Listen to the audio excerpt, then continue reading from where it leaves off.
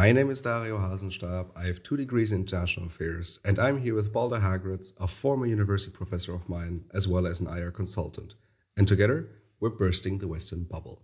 Today, we will analyze how to understand the Israel-Hamas conflict through the lens of the Western bubble. Because while Western societies have many strengths and significant weaknesses, in order to analyze these, we use the concept of the Western bubble. If you would like to know more about this concept, how this podcast started, or who we are, make sure to listen to our introduction episode. Hi, Balder. Why are we speaking about this topic today? And let's be honest, why are we speaking about this topic again, as we already spoke about the Israel-Hamas conflict last week? Hello, Dario. Well, that's a fair question. And there is an argument to be made that we shouldn't, because the past week has seen millions of hours being recorded on YouTube, TikTok, and podcasts, and even more articles written in newspapers about this conflict. And so hopefully we'll still be able to contribute something valuable and original. But the fact is that since last week, since we recorded, there has been enormous bloodshed, human suffering, and also plainly bad policy making. There has been a lot of Western bubble thinking surrounding the violence between the state of Israel and Hamas. And this is worth exploring, not just because we care about human well-being, but also because it is a very good case study of how bad policy can lead to very destructive outcomes, and it's worth spending another episode on. And what are the facts? The ongoing military conflict between Israel and Hamas escalated last week when militant groups led by Hamas attacked Israel on the 7th of October with a rocket barrage of at least 3,000 rockets. In parallel, approximately 2,500 Palestinian militants breached the Gaza-Israeli barrier, attacking military bases and massacring civilians in neighboring Israeli communities. At least 1,400 Israelis were killed that day, and approximately 150 have been kidnapped. The surprise attack was met with Israeli retaliatory strikes, and Israel formally declared war on Hamas. The airstrikes have killed 2,750 Palestinians as of October 15th, with around 10,000 people injured and hundreds of thousands fleeing northern Gaza. What is the bubble? When we talk about the bubble, let's start with a bit of terminology, simply because this is, especially with conflicts where a lot of people are expressing their opinions and analysis, a lot of terms get conflated. And actually there was one in the fact sheet, which I thought was an interesting formulation that I took from a source, where it simply said that Israel declared war on Hamas. Right? This makes about as much sense as declaring the war on terror. Yeah, absolutely. It makes or the war on drugs or all any kind of thing. You cannot formally declare war on Hamas because it's not a Westphalian state. So typically, and anyone can look this up on Google, if you look for the definition of war, it's either between two Westphalian entities or it's a civil war within a country. Neither of these applies to this conflict.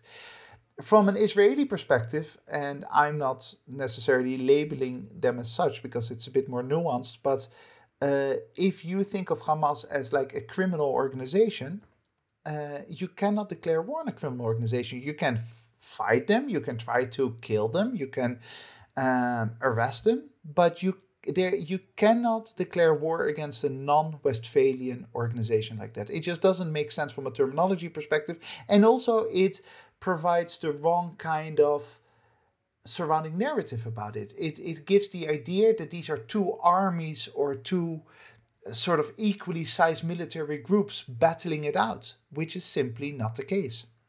So, because you could say that Israel declares war on Palestine, maybe.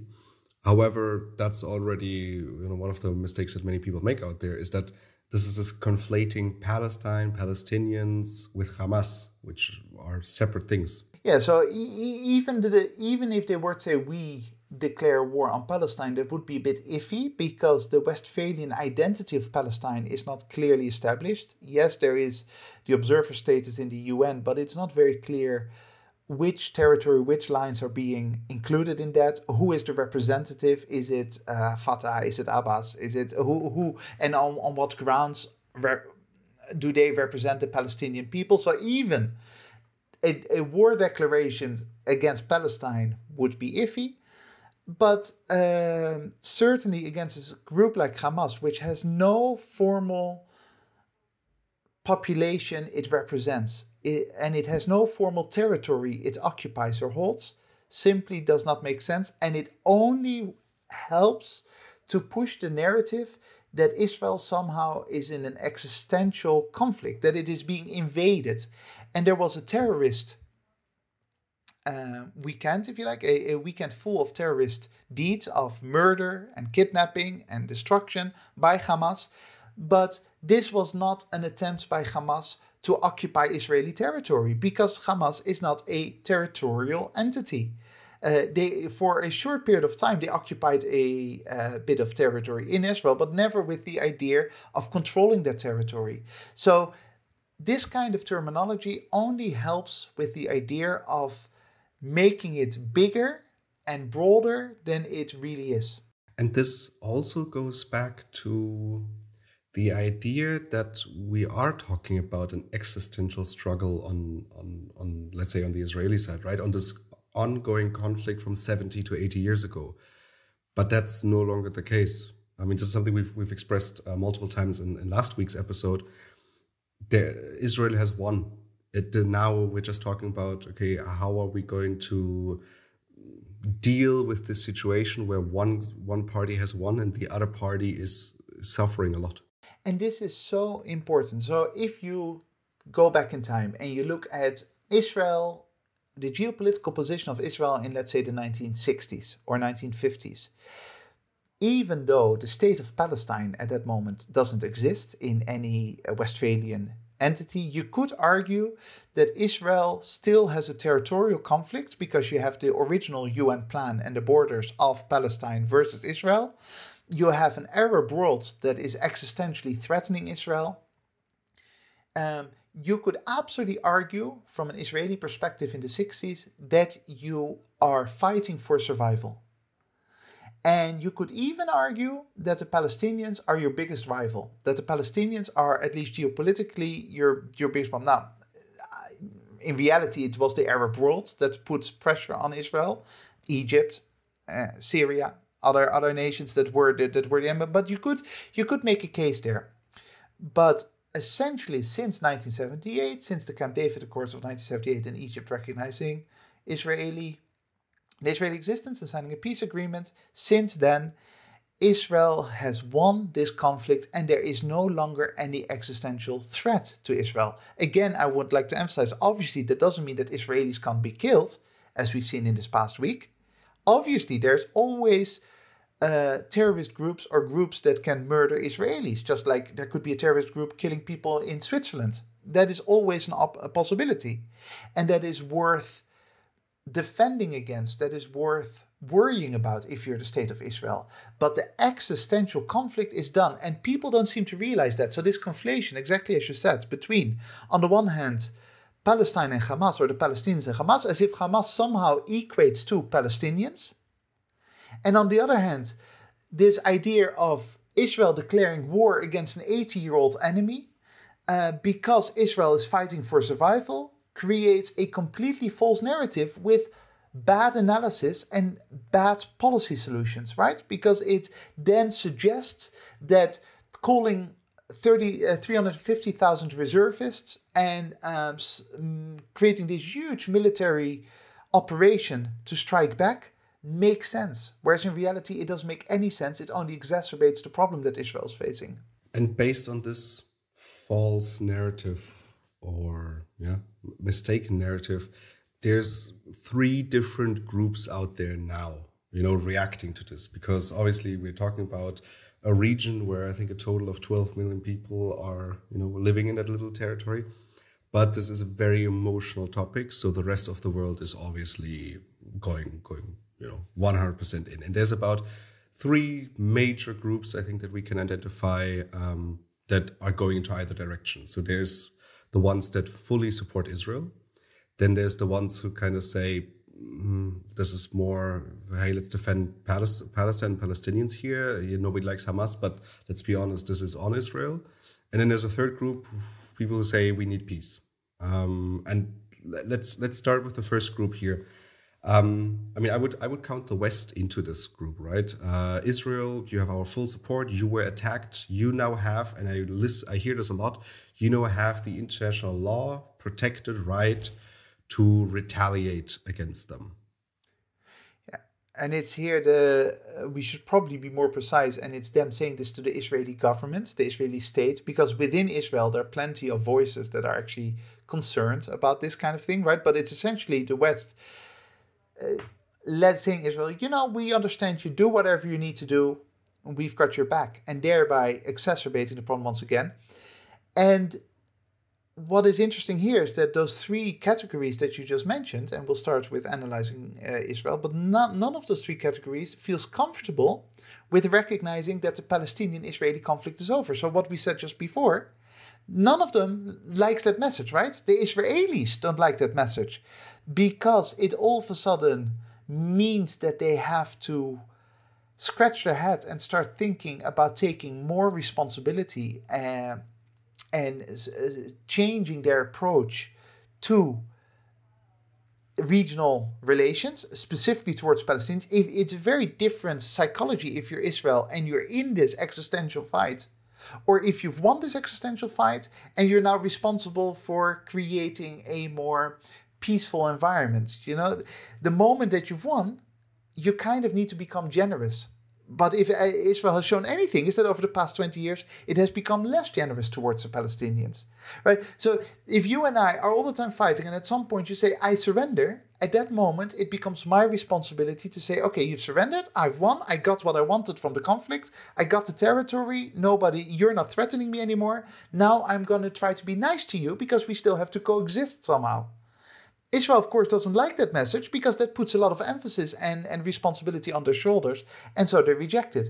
The Palestinians don't like the message because it means that they kind of have to stop fighting this unwinnable fight. So nobody likes hearing this message because it puts emphasis on these actors to start behaving in a different way. The Palestinians would have to give up their unwinnable fight and try to kind of build something up from the rubble of the lost war, which obviously is uncomfortable because it's never easy to accept the loss of such an existential important conflict. And the Israelis need to do the opposite. They need to say, okay, now we are responsible as the winners. We can celebrate our victory, but with modesty, because we now have the Palestinians who are suffering their loss. And it also puts pressure on the rest of the world, because the rest of the world all of a sudden would have to start saying, okay, so now there's no longer this existential war between two equal camps. How do we actually aid the losers of this conflict? How do we actually put money on the table? And how do we put effort on the table to make sure that the Palestinian refugees are taken care of, that the displaced Palestinians are taken care of? So no party wants to hear it. Wants to face reality. In this, with this specific group, right? So with everyone who supports Israel and fully supports them, right? And it basically says, yes, we support you because you were attacked. You have the right to defend yourselves, which that isn't clearly defined either. Well, I mean, actually, and here, this is me with very little background in international law, but the little background that I have says, yes, if you were attacked, you're allowed to basically retaliate in equal measure. I believe that the equal measure has been exceeded. It's this is not me being a military expert, right? But I have a feeling, and it's right. And this full support from this first group towards Israel is, I think, is creating space for Israel to exceed this measure. And I think if we're now talking about, right, particularly the West here, and also within the framework of the Western bubble, I think there's also a bit of a bias towards Israel simply because Israel is a democracy. And the number of times that I've heard European politicians this past week invoking that, as a democracy, they're entitled to defend themselves, is incredibly frustrating. Because think about it for a moment. You're actually arguing that if you're a democracy, you're entitled to defend yourself in any way possible. If you're an authoritarian regime, somehow you're not allowed to do that. So somehow there is something about being a democracy that allows you to use brutal tactics because of who you are, Whereas if you're an authoritarian regime, apparently you're not allowed to strike back because you're an authoritarian regime. That doesn't make any sense. This invoking of Israel as a democracy, therefore they have a right to defend themselves, is not just illogical, it is actually very damaging, because we've seen over and over again that democracies can do terrible deeds. There is nothing inherently pure about a democracy. Democracies can go into horrific wars. They can cause incredible destruction, because a democracy is simply the will of the masses, and the system doesn't at all guarantee good policy making, right? And yet that is kind of what's being suggested about Israel, right? Because they're a democracy, they will contain themselves. They will not do anything wrong. They will not cause any destruction. Well, ask the Vietnamese how they felt about the war in Vietnam. Ask the Iraqis how they felt about the invasion of 2003. We've seen over and over again that democracies can cause a lot of human suffering. And I really wish that Western politicians would stop using this label to justify Israeli policymaking. And so let's move on to the second group. Then you have the group who kind of supports, again, and this is difficult to say, right? Because, they kind of support Palestinians, right? Or Palestine. Again, this is not a clearly defined entity here. And then there will always be this kind of sense of, nobody likes Hamas, right? What Hamas did, we don't like. But let's be honest, this was in Israel, because, Israel, and as you analyzed earlier, right? They're the winner. As the winner, they should be the ones taking care now and making sure that everyone is living fine. But it does have this whataboutism to it. This, yes, nobody likes Hamas, but this is on Israel. Yeah, and this is a real problem, because we are once again talking about groups, and certainly among the Palestinians. And last week we talked about the Israelis and their background and the pain from which Israel was born, the Holocaust, but not just the Holocaust, but thousands of years of anti-Semitism. The collective pain of the Palestinians is, of course, significantly more recent in terms of loss of land, in terms of feeling of injustice, in terms of refugees, in terms of hardship, in terms of simply seeing children suffer because of horrible circumstances in both Gaza and the West Bank. The frustration of seeing, if you like, your enemies, settlers settling in your land and then building roads to even further divide your ancestral home. That collective pain is, of course, leading to, if you like, emotional and irrational and tribal thinking among the Palestinians. There's no doubt about that. And that leads to Palestinians reacting to something like this in a very different way than maybe would be productive, right? So they see Hamas doing this and they say, okay, yeah, I don't like Hamas killing civilians, but then again, Israel kind of deserves it for all the pain that they inflicted on all of us. And now if they lash back in this kind of way, like we've seen over the past week, then they even more deserve it, right? Which is exactly why the Israeli military response is so counterproductive, because it kind of emphasizes exactly all the negative and dark thoughts that Palestinians already harbor about Israel. It would be a completely different story if Israel showed another side. If Israel said, horrible pain has been inflicted on us by Hamas, 1,400 people have died because of Hamas, and we're going to show our peaceful side. We're going to show that we're the good guys, and we're going to talk, as you argued last week, we're going to talk to the Palestinians and see how this could have happened and how we can work together towards a better tomorrow. That would create a very different picture towards your average Palestinian who has no specific sympathy towards Hamas. And also everyone else who is supporting the Palestinian cause. And I think you could see this over the last week. You could see this very well, where there was a lot of shock for 3 days, right? So it happened on Saturday. I think we were very shocked on Sunday when we recorded the last episode. Then Monday, you could, because more and more of the terrible images were coming out, more and more details became evident. And then suddenly, after these, 3 days of shock, you could see opposition, groups, or basically anyone who holds it with the Palestinians in this case, rise up and basically say, well, the Palestinians kind of have the right to do this because of X. And I think that it's not only the Palestinians who feel this way, but it's also extended obviously to the Arab world who feels this way. But then also, I'm pretty sure, to a lot of people in the West who will have sympathy for the Palestinian cause and then are part of this group. Moving on to the third group, and I think you can partly count us to this group, but not really. There you have the peacemakers, right? The ones who are calling for peace or for decrease in humanitarian suffering. I think we can support that. But then this always moves on into people calling for peace conferences and peace talks, and let's sit all on a round table and sing Kumbaya.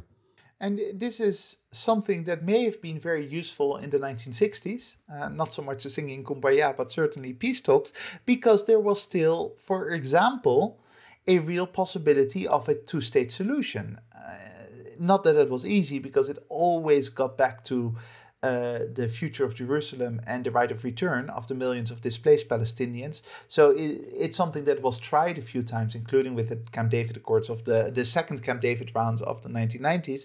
But in the 1960s, there was still a Palestine that could somehow theoretically coexist with Israel territorially, with the Palestinian state, and somehow finding a future for the Palestinians, despite, if you like, the hardship that was brought on millions of Palestinians because of the creation of Israel.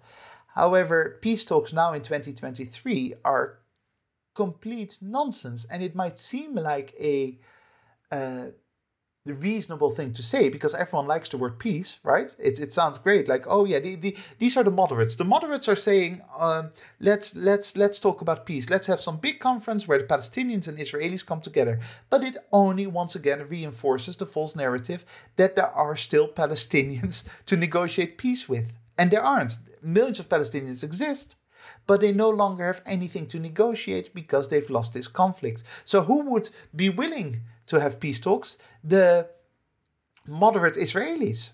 The moderate Israelis who feel that maybe Netanyahu is going a little bit too far, and who think, hey, you know what, we should surely find a way to coexist in the 21st century without all this violence. Yeah, except that who are you going to talk to? Based on what? What are you going to offer the Palestinians? Are you going to withdraw the 30 years of settlement policy since the 1980s? Are you going to withdraw the control over Gaza Strip and West Bank? Are you actually going to renegotiate the future of Jerusalem? No, of course the answer is no. Israel has no need to do that because they've won the conflict, and there is no peace talks to be had, and it's very dangerous to suggest that there is. And there's also, and this comes from my own experience during my exchange, online COVID exchange in Israel, but from the friends I've made there, these moderate Israelis who 100% exist, but I'm not sure how open they are for peace talks right now.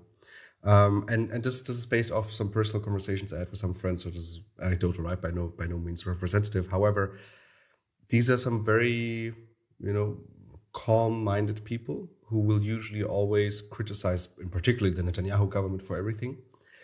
But I've heard things from them in the past days that you can clearly trace back to the horror that they've experienced, to the extreme horrors of these 72, maybe 90 hours where there were still militants within the country and all of these images came out. And this is one of these aspects of the Western bubble, right? Instead of calling for a 10-day, what we already said in last week's episode, instead of calling for a 10-day, period of mourning, even the moderate voices within Israel, at least the ones I've talked to, are very much out for revenge, and that's a very dangerous setting. And then into the setting, and let's take this now away from these three groups and from the Western bubble for a moment, and let's look at the international relations perspective. you can clearly see what's happening and on both sides, and that's not good. Is that Israel is preparing this ground offensive into Gaza. They've issued this. I think they've prolonged it now a few times, but they've issued this warning to civilians in Gaza to move south, right, in an incredibly small territory. They told 1 million people, "Hey, move 20 kilometers south. We are going to come in with the military." So you have this ground offensive coming in. And then at the same time, from the Hamas side, you have them preventing civilians from leaving and using them as human shields, and calling for a day of anger and danger out in the world, right? So both sides are not doing what could be productive, but both sides are very much on a course of escalation. Yeah, and none of this leads to put in a cliched way, a better tomorrow, right? Not for the Israelis and not for the Palestinians. I actually had a number of students last week in class who said something along the lines of, well, this is the only way for Hamas or for the Palestinians to strike back, to fight back, because they don't have any other options anymore. Once again, I want to remind people, there's no fighting back. The conflict is done in that sense from a Palestinian perspective. But you have to ask yourself, what does it mean to fight back if there's no constructive outcome to that fight, right? So if you were to look at, for example, the French resistance during the Second World War, you can argue, okay, the French resistance did a few dodgy things. They also killed some civilians, but they knew what success looked like. They wanted to make it difficult for the German war machine to continue occupying Vichy France while the Allied forces from the United States and the UK and the Soviet Union were fighting the Nazis. And so they wanted to contribute to a future where the Nazis could be defeated. And that, from that perspective, made sense. It's not pretty to kill civilians, but you could argue that there is a end justifying the means kind of narrative in the French resistance during the Second World War. But for Hamas or for any Palestinian organization to be violently fighting back doesn't make any sense, because there is no positive outcome for the Palestinians there. There is no future scenario where the Palestinians will get back their land. It's just not going to happen. And I know that Palestinians listening to this might be, I don't know if you throw tomatoes at your phone or whatever, but might be very upset about me saying this. But it is the sad reality that they're facing. And there's nothing just about this. There is nothing righteous about this. There's nothing to celebrate about this, but it is reality that fight is lost. And every time Hamas or any other organization engages in further violence, it is simply an act of vengeance, and it has nothing to do with, quote, fighting back. And this very nicely leads to another aspect of the Western bubble that we haven't talked about a lot in the past 60 episodes, because they haven't, either they're not in power. I'm talking about the Western left here, or people who identify themselves as left of center or left wing in that sense, because we usually talk about either the center right or the right wing, simply because those are the ones who are usually in power, in charge. But I think here with this topic, you've seen, again, it took them 3-4 days to come out. There was a lot of silence, right? There was only pro-Israeli voices within the West within the first 3-4 days, and slowly but surely you could see others coming out. In particular, here the Western left, because what you just described, these students saying in class, is something that is a popular claim out there. And there's two examples I would like to point out here. So there was one here. This one statement is from a Harvard student organization. I should add that by now a lot of the groups who were associated to the statement have since basically said no thanks. We no longer stand with the statement. And it reads: "We, the undersigned student organizations, hold the Israeli regime entirely responsible for all unfolding violence." End quote. Right. So exactly what you just said, what we said before, that Israel is responsible for the attack of Hamas on them and the 1,400 people dying. And then the second quote, and this one is a bit longer. This comes from the George Washington University Students for Justice in Palestine, and I quote: "Decolonization is not a metaphor. It is not an abstract theory to be discussed and debated in classrooms and papers. It is a tangible, material event in which the colonized rise up against the colonizer. We reject the distinction between civilian and militant. We reject the distinction between settler and soldier. Every Palestinian is a civilian, even if they hold arms. A settler is an aggressor, a soldier, and an occupier, even if they are lounging on our occupied beaches. End quote. Yeah, so with respect to that first quote, I mean, you always have to ask yourself, what should I care about who you hold responsible? What does that mean, holding responsible for all unfolding violence?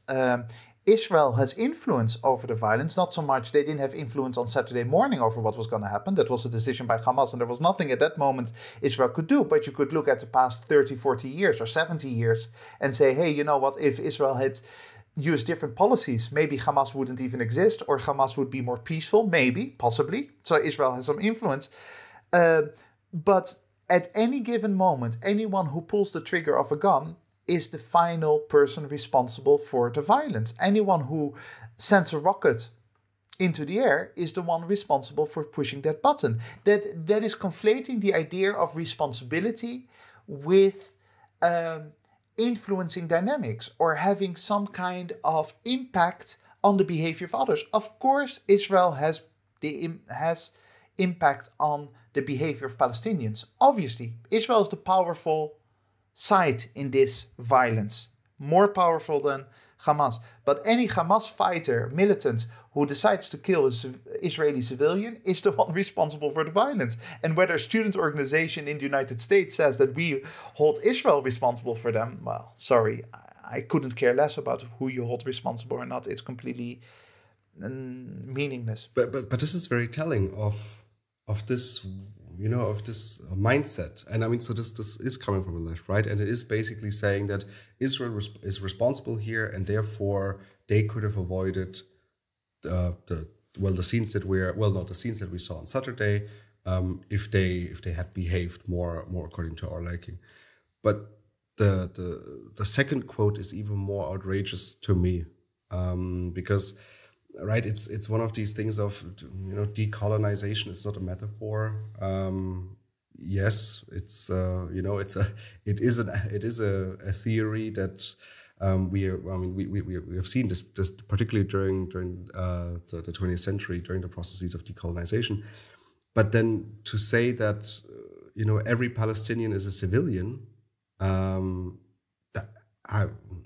that's simply not. Well, I mean, if you want to see it from a Westphalian point of view, right, then that's accurate, right? They're not a single Palestinian can be considered a Palestinian soldier, but I think you can very much differentiate between a civilian and a militant.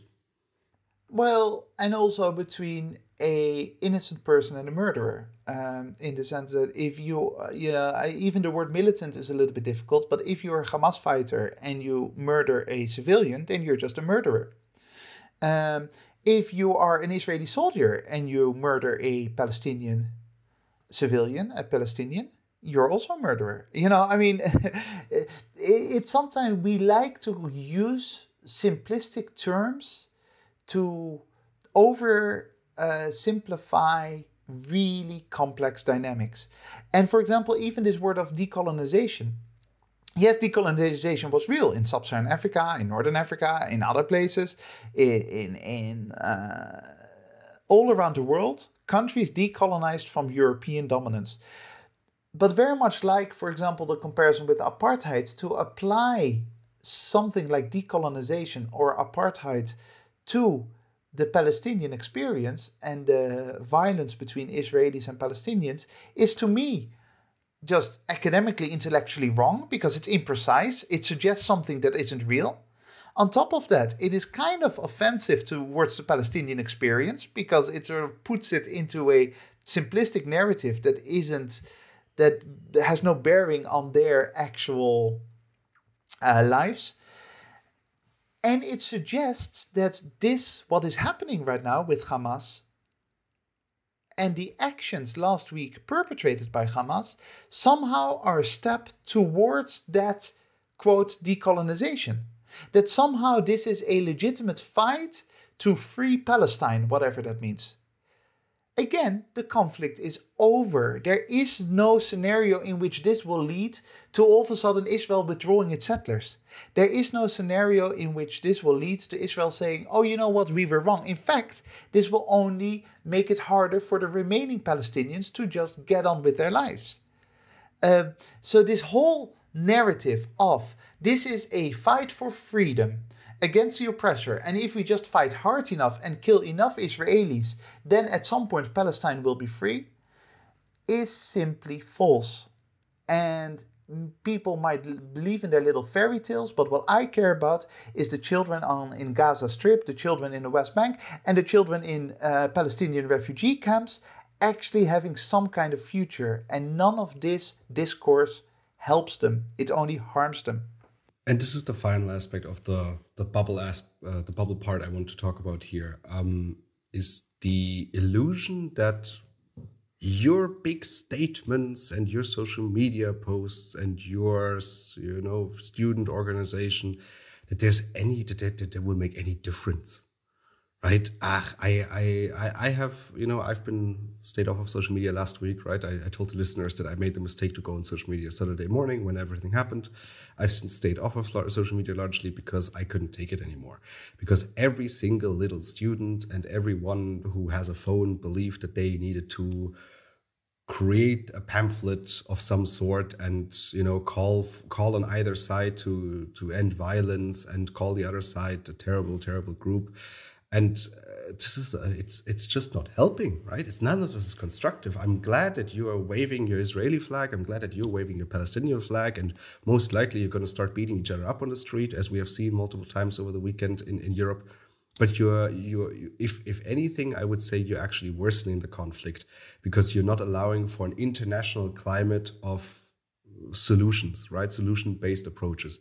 You're only leading to an international environment of let's all raise the stakes to an extent that nobody can overcome the stakes, the stakes anymore. And this is a very common pattern that you see also with, for example, the invasion of Ukraine, which we've analyzed and over again. People like being part of this fight and feeling morally righteous, morally superior, and knowing that they're fighting the good fight versus the evil towards the evildoers. The consequence of that is that the world is a much darker place.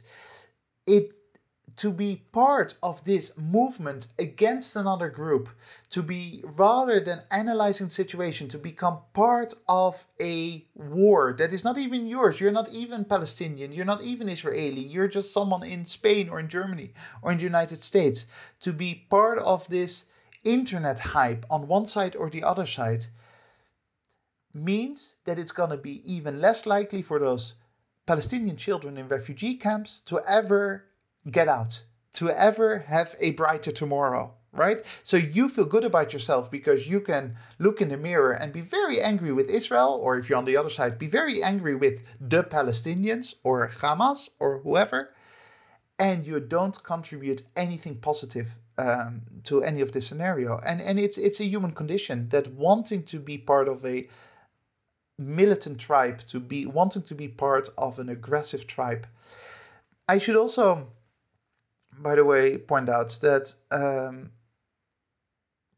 the thing that I didn't really react to with this quote that you read, namely the moral issue between we reject the distinction between civilian and militant and settler and soldier and that kind of thing, is exactly what Israel's also applying in some ways, right? And it's this idea from both sides that somehow, if you sympathize with the cause of the other side, if you're a Palestinian and you mildly understand or vaguely understand what Hamas is doing, then that essentially means that you're part of Hamas. Or if you are a Israeli and you sympathize with the settlers, or you sympathize with the Israeli defense forces, then somehow you are the oppressor, you're the colonizer.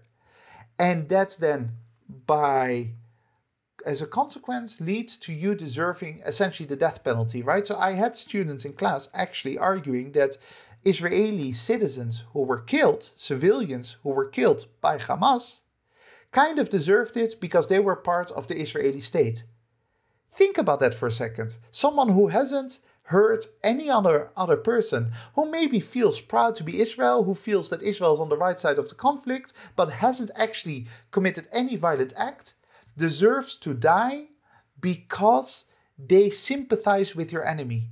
And on the other side, if you're Palestinian and you sympathize with Hamas, you deserve to die because now you have become a terrorist.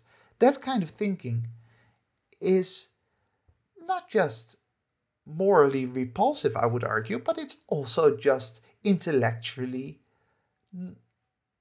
insane. It actually doesn't provide any understanding of these dynamics, because according to that theory, then I, as a Dutch person, deserve death because my government was responsible for killing civilians in Iraq.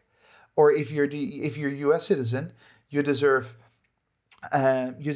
death because your government was responsible for civilian casualties in Afghanistan or in Vietnam or wherever else. And can you explain to our listeners what is the problem?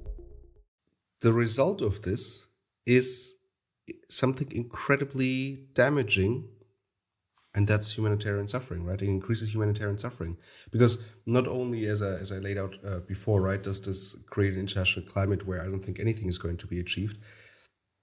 So the situation on the ground is not improving by no means, but also the situation, within classrooms, the situation of protests, none of this is improving. I mean, I cannot imagine sitting in a classroom where someone calls for, or where someone says this person deserves to die.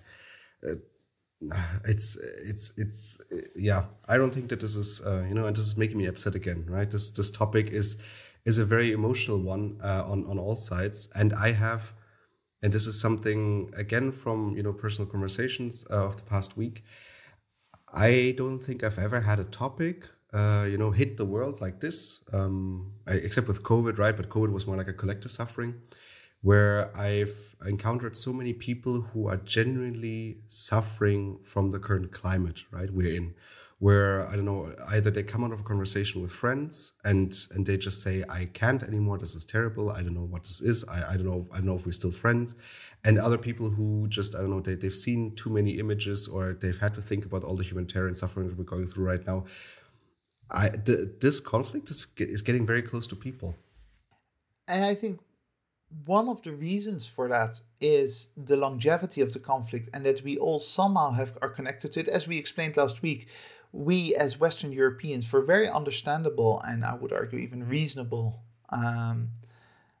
factors, have a bias in favor of Israel because of our memories and our fear of anti-Semitism, our memories of the Holocaust, our memories of a thousand years of oppression of Jewish people in Europe. We have a special place in our heart, if you like, for Israel and the Jewish people because of our own society's behavior, and that lingers on. But I think there's two other aspects that maybe deserve to be highlighted here, and that distinguish it from. Certainly the first one distinguishes it from COVID, namely that this conflict kind of shows the worst of humanity, right? You can have a very reasonable Israeli or a very reasonable Palestinian. Lovely people, amazing people. And when it goes to this conflict, they essentially turn into monsters. The fact that I had students who suggested that Israeli citizens deserve to die because they were part of the Israeli state means that they have forgotten all of their basic human values at that moment, in that conversation.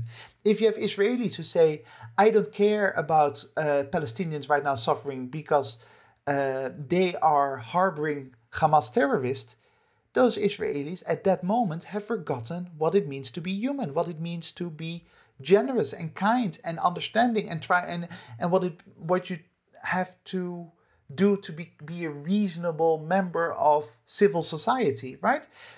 In many ways, this conflict shows the real darkness that human beings can fall into when the conditions allow for that to happen. And that stresses all of us out. And the last thing, which kind of connects to COVID a little bit, but is something that your generation suffers more from, much more than my generation, is the ridiculous amount of imagery that comes at you, right? So I have read about the violence. I have read about bodies being dragged through the street. I have read about torture. I know that it existed, but I haven't seen any images. I haven't seen any videos, and I didn't need to. I don't need to see those images to understand what is happening. But your generation gets 24/7 bombarded with those images. And then if you're already on one side, then all you get is an entrenchment of your echo chamber, of your bunker mentality. And every image, if you're on the pro-Palestinian side, whatever that means, then every image of the Israeli military bombing Gaza will entrench you further into your anger. If you are on the pro-Israeli side, every image of a kidnapped person being murdered by Hamas will entrench you further into your perspective, and you will not get out of it anymore. So we can see the huge damage that social media and the internet and this continuous flow of information does to our brain. Right, and here I'm very grateful for, and I can't believe I'm saying this, I'm grateful for something a European technocrat has done. But we have seen the European Union writing very strong worded letters to Twitter, or X, and TikTok about getting this under control. Because this is, I mean, and obviously both sides are using this, right? And there have been allegations on both sides of staging certain parts and certain images. But for me, one of the, and luckily I was quick enough to basically swipe away, was, just me going on Twitter, and suddenly the Israeli embassy of Germany posted and basically, wrote, because there have been allegations that these events didn't happen, suddenly, there are videos of people burned, right? And so obviously both sides are using this because it will further their own cause.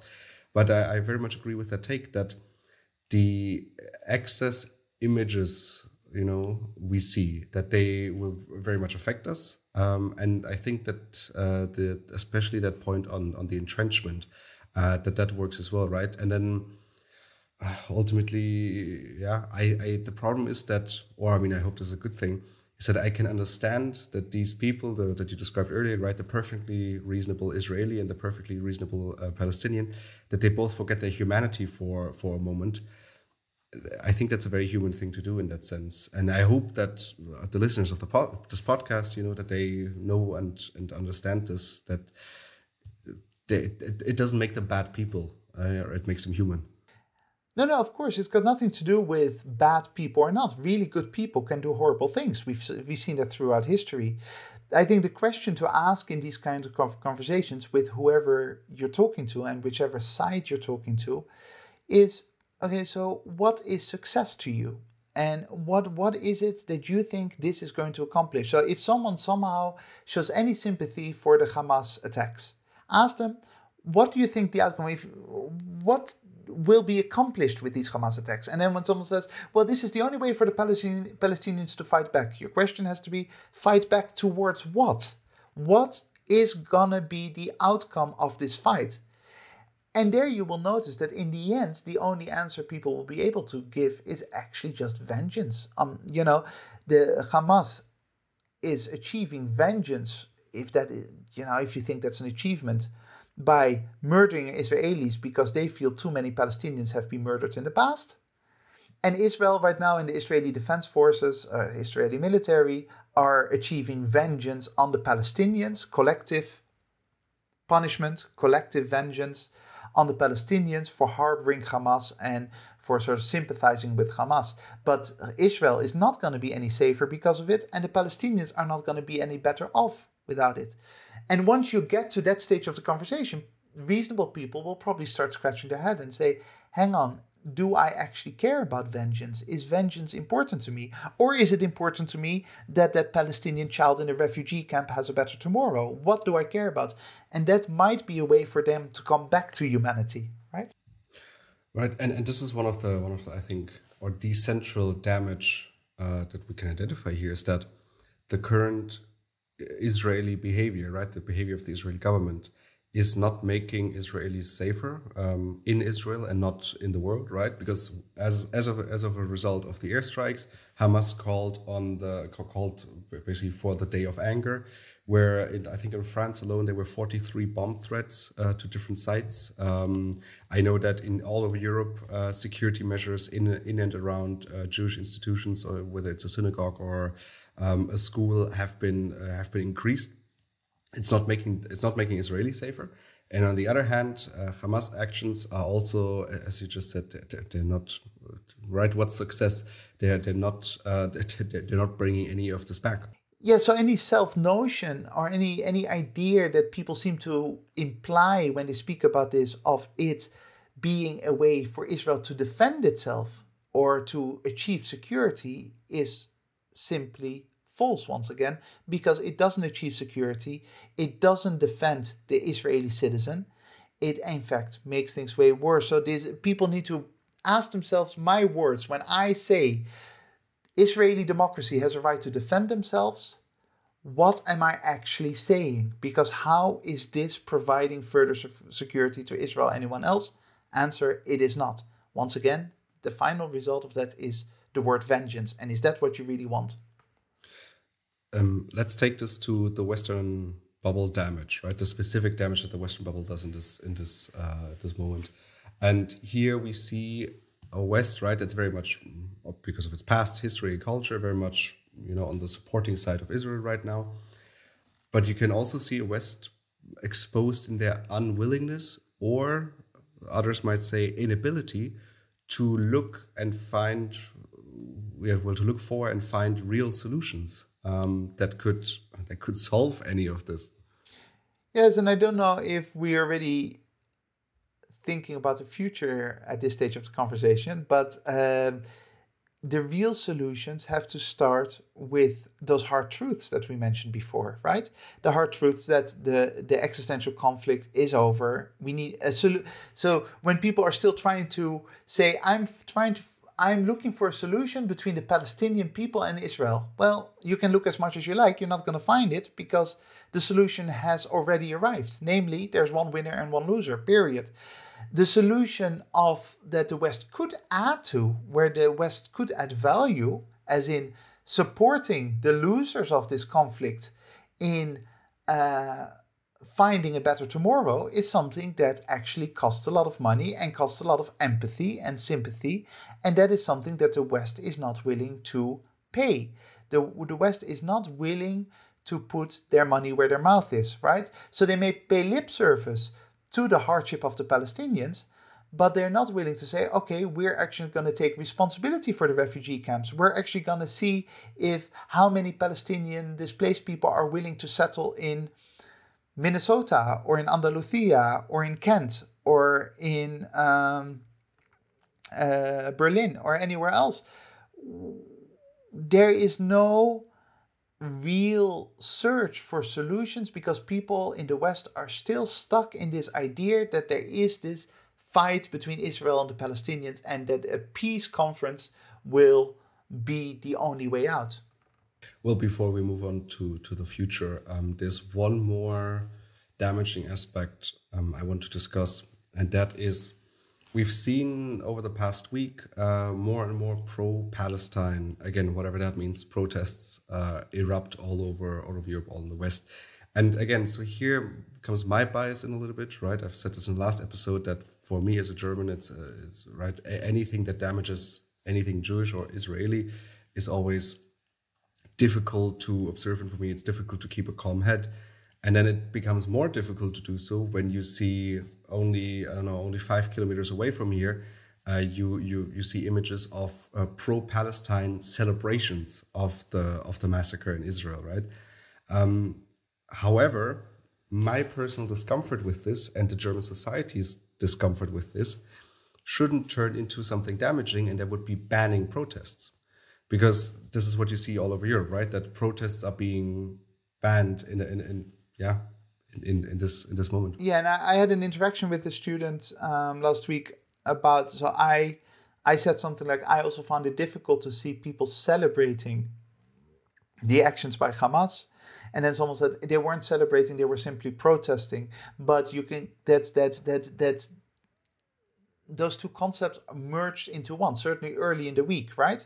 On Monday and Tuesday last week, it wasn't clear whether people were actually protesting in the sense of saying, hey, just remember the Palestinians and don't let Israel all of a sudden commit horrible crimes against the Palestinian people, or were they actually kind of happy to see finally, from their perspective, some vengeance, Palestinians striking back somehow.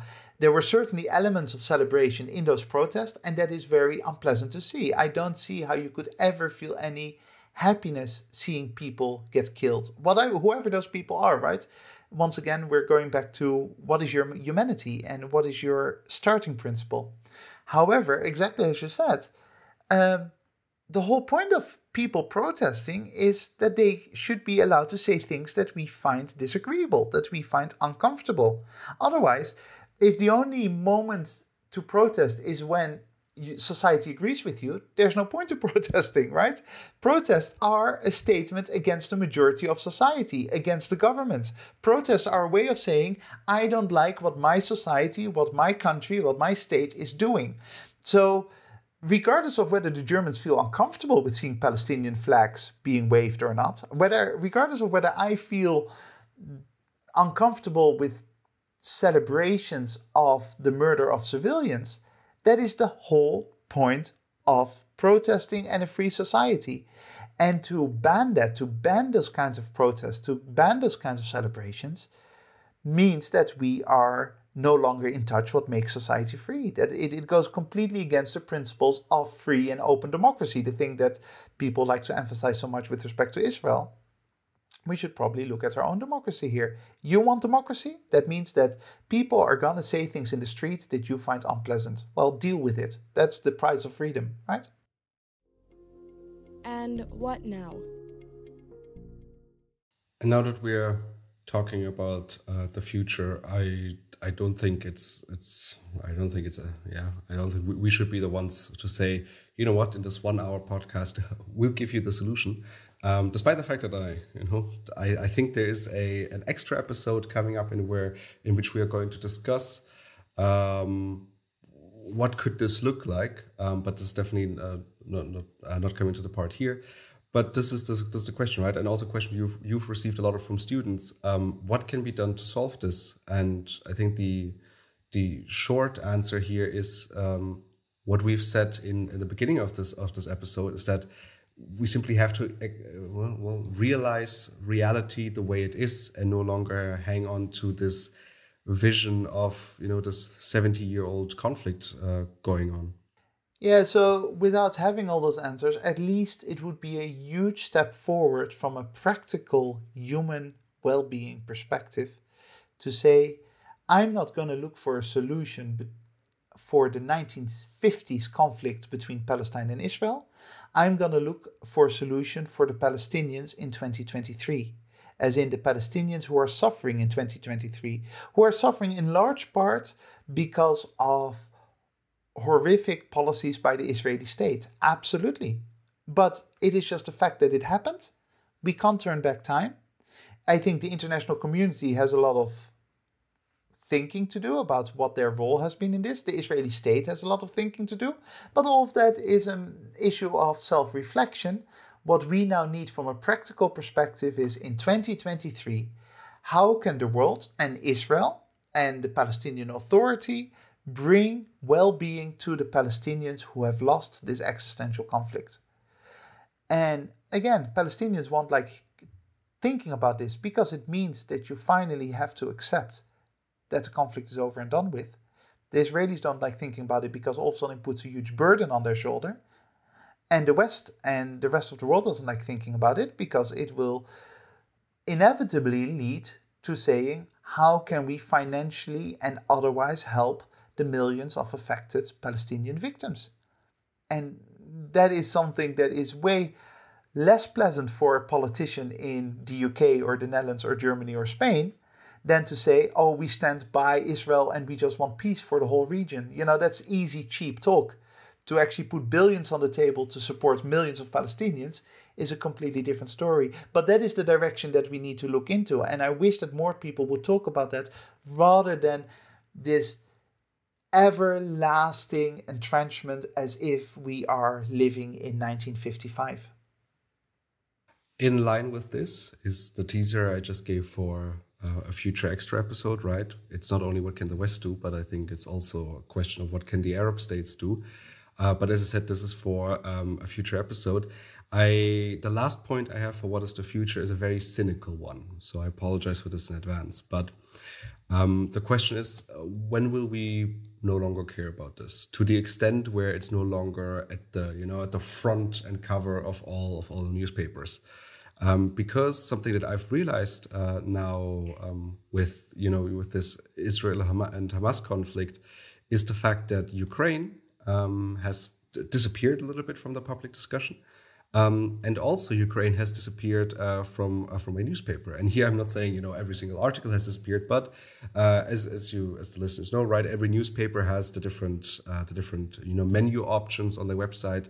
And my newspaper always had start a homepage, then politics, economy, finance, culture, and so on. But since the Russian invasion, they also had one of those menu icons for Ukraine. And that has silently disappeared, just as the listeners know I live in Berlin, and all these Berlin museums, they always had Ukrainian flags flying out, to show solidarity. And I always asked myself, well, what's their exit scenario, right? Are they going to wait until Ukraine wins this war? Because I'm sorry to break it to them, I'm not sure whether that's happening. They've now been replaced with sometimes with Israeli flags. So here, my question, and very cynical question for the future, would be, when will we stop thinking about this one on a daily basis? Well, the answer to the question is essentially when the next hype strikes, right? Or when time at some point just makes us bored with this situation. This is what is another fragile aspect of our human existence, of our human condition, is that we overemphasize the dramatic and the hype. Invasion of Ukraine, 1,400 Israelis killed by Hamas, and we undervalue the small incremental change that actually drives the world, right? These dramatic moments are typically an outcome of incremental small change, but we're not interested in incremental small change. We're not interested in one settlement in the West Bank, because that's, doesn't seem like big news. We're not interested in one Palestinian being murdered, even though this happens all the time. We're not interested in one anti-Semitic remark, because it's just one remark. And as a result, our brain goes from one dramatic moment, one hype, to the next dramatic moment. And that makes it harder for us to connect to reality, where the most important, powerful forces in the world are exactly that one anti-Semitic comment, that one Palestinian being killed in the West Bank, or that one settlement being built. Or those items, those small little steps towards a specific future are the ones that we should care about, but we don't. We care about the dramatic. And in the age of social media, this is even worse than before, because it allows us to be outraged at a specific moment. It allows us to simplify the world into good versus evil, rather than seeing the world for what it is, a very complex system of infinite, small, incremental little steps towards a better or worse tomorrow. This seems like a moment to end today's conversation on the Israel and Hamas conflict. If you have any questions, comments, or regards, make sure to send us an email to thewesternbubble@gmail.com, and we will try to incorporate them in our following episodes. Thank you very much to listeners for joining us today. Make sure to join us again next week when we burst the Western bubble. That is it from my side. Balder, which closing quote did you pick for us today? Last week I quoted 20th century hero Martin Luther King. And today I'm going to quote another 20th century hero, Nelson Mandela, who said, "If you want to make peace with your enemy, you have to work with your enemy. Then he becomes your partner."